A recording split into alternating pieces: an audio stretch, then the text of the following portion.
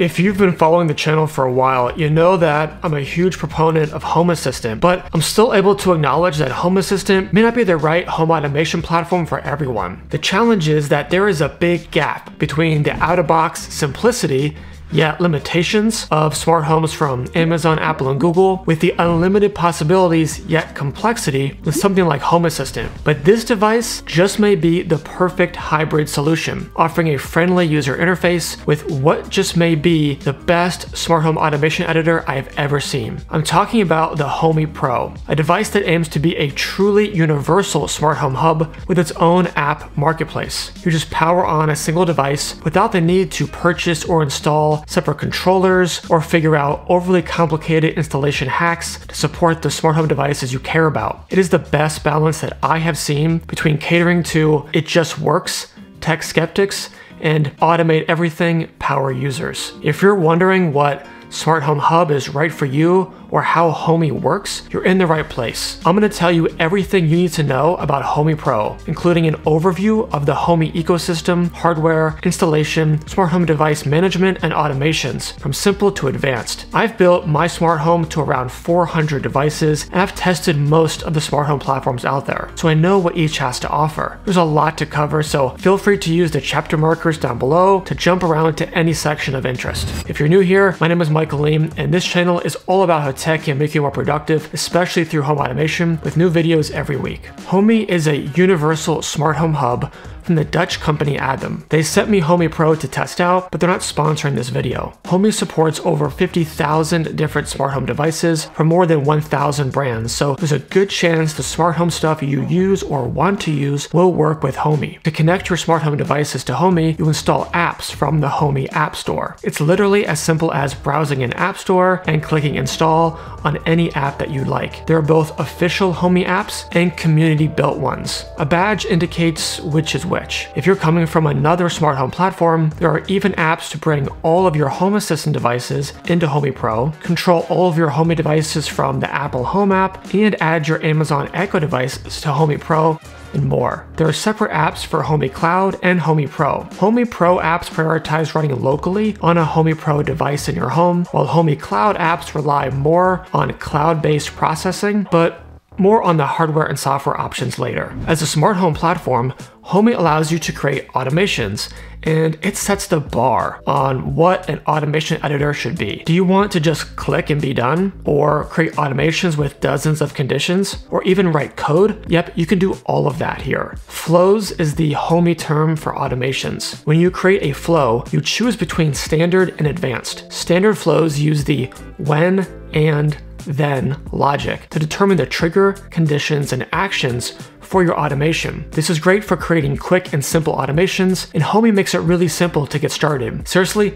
I love how easy and beautiful this is, but more on creating an actual automation later in the video. If you want to do just about anything with your automations, then you'll want to check out Advanced Flows. This opens up an infinite canvas that reminds me of the Node-RED programming tool, but less complex. Advanced flows include additional blocks and cards for making more elaborate automations, like adding a 5-second delay between actions or running a script to get a certain number and then using that number in the notification. What's cool is you can even pin a sticky note to the automation editor to help you remember stuff as your advanced flows get more and more complex. You can also add tags that do things like notify you if some part of an automation fails to run as expected so you're not left surprised. To run apps and flows, you'll need a way to run Homey, and you've got a few choices. The flagship option is the Homey Pro, which is what I'm using. Homey Pro is simply the most versatile smart home hub that I have ever seen. This one device supports 5 GHz and 2.4 GHz Wi-Fi, Bluetooth 5.0, Matter, Thread, Z-Wave Plus 700 series, though I would have liked to see 800 series, Zigbee 3.0, and infrared. Users outside of the US also have access to the 433 MHz band. You can use an optional adapter to connect Homey Pro to Ethernet rather than Wi-Fi. Inside Homey Pro is a 1.5 GHz quad-core ARM v8 CPU, 2 GB of RAM, and 8 GB of flash storage. The intent of Homey Pro is to unify everything that you might need to control your smart home into a single device without the need for additional hubs or gateways or even a subscription. Homey Pro runs and processes your smart home requests locally for privacy and speed, and it continues to operate even when the internet is down. It can also be backed up locally and connect to local LAN devices. The part where some folks may struggle is the price. Homey Pro is $399, but it's helpful to put that number in context. If I were to create my own home automation server using a mini PC and separate gateways for Matter, Thread, Z-Wave, and Zigbee, it would cost around $286, and that still would not include infrared. Yes, you could create this for even less, but for the person who just wants to buy one thing and have it do it all for them, I don't think the price of Homey Pro is entirely unreasonable. With that said, for the price tag, I would have liked to see Ethernet built in without the need for an adapter, along with better hardware specs like higher memory and flash storage. But if you're interested in Homey and would prefer something less expensive, another option is Homey Pro Mini. For $199 or $200 less, you get the same core functionality as Homey Pro, but without Z-Wave, Bluetooth, infrared, or 433 MHz. Homey Pro Mini does include Ethernet, so no adapter is needed, and Homey Pro Mini is their latest device, with shipping expected in April 2025. For the least expensive entry into Homey, there is the Homey Bridge. This device is just $69 and includes support for the same protocols as Homey Pro, except for Matter and Thread. You can also use Homey Bridge to extend the coverage of a Homey Pro or Homey Pro Mini. I think it's more fitting for a Homey Pro Mini, since with the two combined, you get all the protocols of the Homey Pro. Homey Bridge is so much less expensive for a reason. It has less powerful hardware and limited features. For example, it only allows you to add up to 5 devices for free. I would think of Homey Bridge as more of an add-on than a standalone device. Now, if you prefer the low entry cost of a Homey Bridge and don't mind paying a subscription, you can subscribe to Homey Premium. For $299 a month, you get support for unlimited devices, advanced flows for more complex home automations along with logic and variables, and insights into your smart home devices. But this subscription isn't needed with a Homey Pro. All those features are included. To set up a Homey Pro, first download the Homey app on your phone and create an account. Once signed in, select the device you want to set up, which in this case is a Homey Pro. Plug the Homey Pro into power.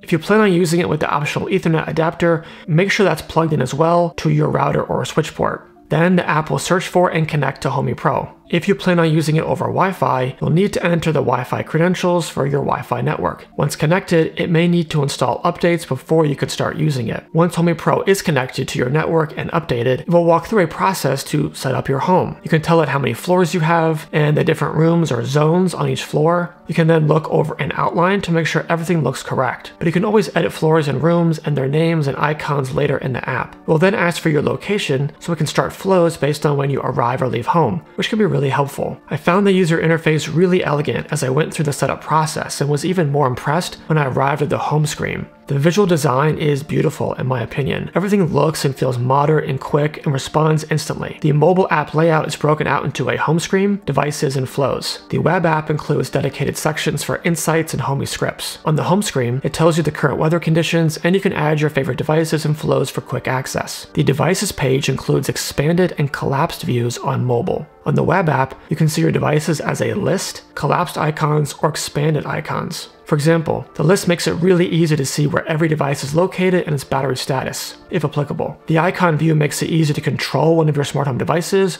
or to see its state with a visual indicator such as the color of a light that's turned on, an exclamation point if a motion sensor detects movement, or the real-time energy consumption of an appliance. The expanded icon view shows you pretty much everything you want to know about that device. Taking a light as an example, you can tap to turn it on or off, change the brightness, color, or color temperature, and see logs of recent device activity. I think it all looks really beautiful, and I appreciate each of the different layout options. On the left-hand side of the web app, you can see an outline of the floors and rooms in your home. You can click any one of them to edit the name or icon, or drag and drop to reposition something. It's really easy to manage. Once the basic setup is complete, and it's time to start adding smart home devices. From the devices page, Homey Pro will try to auto-discover devices on your network. In my case, it auto-discovered my Philips Hue lights and Sonos smart speakers. You can also choose to add devices by protocol such as Z-Wave, Zigbee, or Matter. Or you can just jump into the Homey App Store. There you can see popular apps, browse apps by category, or search for your smart home brands. Each app has a badge to tell you if it's an official Homey app or if it's a community-built one. In both cases, installing an app is as simple as clicking install. Once an app is installed, the next step can vary. Some apps will require you to go to Settings, open the app, and click Configure. There you may need to provide account login credentials for the smart home brand you're trying to use, or provide other information like a device IP address. But most apps don't require you to visit the settings, since there isn't anything to configure. Instead, once the app is installed, just go to Add a New Device, and you can find the app under Your Brands. Tap the app, choose the type of device you want to add, and then click Connect. Some apps will ask for login credentials at this point. Once you've got your devices added to Homey Pro, it's time to start automating them with flows. From the Flows tab, click Create a Flow. Let's start with the standard flow for turning on a light when motion is detected in a room, but only if it's kind of dark in that room and during waking hours. To start, give it a name. I'll just call this a test automation. Then, choose a trigger for when the automation should begin. In this case, I want to search for a motion sensor in my basement bedroom, and say the trigger is when the motion alarm turns on. Now I can set my conditions so the light only turns on when I want it to, meaning when it's dark in the room and we're naturally awake. For the brightness condition, I'll use a logic that says when the luminance level measured by the motion sensor is less than a certain value. For the time condition, I can just choose a date and time card for when the time is between my desired time interval. Now it's time to create the action, which will be turning on a light in the basement bedroom. Like any automation editor, there's more than one way to achieve the same result, such as choosing a card for when a zone is active or it's daytime. You can do whatever is more natural for you. But what if you wanted to do something more elaborate with your lighting automation, like adjust the light's brightness and color temperature based on time of day? To show the options, this time I'll choose when the basement bedroom zone became active. For the condition, I want the lights to change based on time of day. I'll add a date and time card for that time again, and start off with for when the time is between 6 AM and 10 AM. I can then duplicate this card and adjust the time for the different time intervals throughout the day that I want to base my lighting conditions on.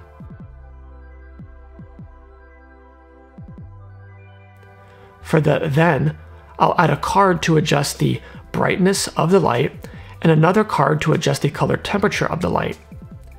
For color temperature, the higher the percentage, the cooler the light, and the lower the percentage, the warmer the light. Now, you can draw lines between the cards to determine what happens. I can draw a line from the when card to the first and card. On the right-hand side of the and cards, there is an upper and lower point. The top line is what to do if the condition is true. The bottom line is what to do if it's not true. There's a bunch more you could do to fine-tune this or approach it differently.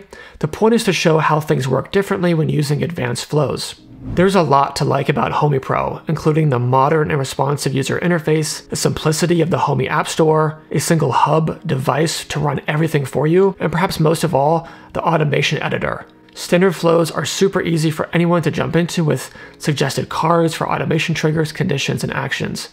And I love the interface of advanced flows and wish other smart home platforms took a similar approach.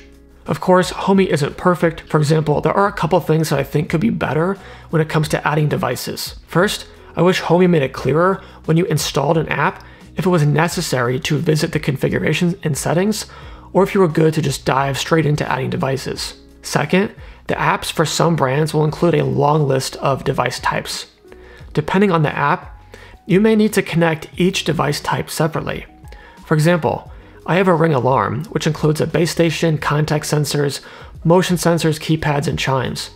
I was hoping I could connect all of these at once since they use the same Ring account, but I had to connect each device type separately, which was a bit tedious. Homey Pro is great for the user who wants a relatively simple setup with the potential to create more advanced automations. If you can get past that price point, it's a one-stop shop for the person who just wants to push a button or drag and drop and be done. But it also works really well for the power user who will take advantage of advanced flows and Homey Script. If you want to check out Homey Pro, I'll leave a link for it in the description. Let me know if this was helpful by giving it a like, leave me a comment, and subscribing. Thanks so much for watching, and I'll catch you in the next one.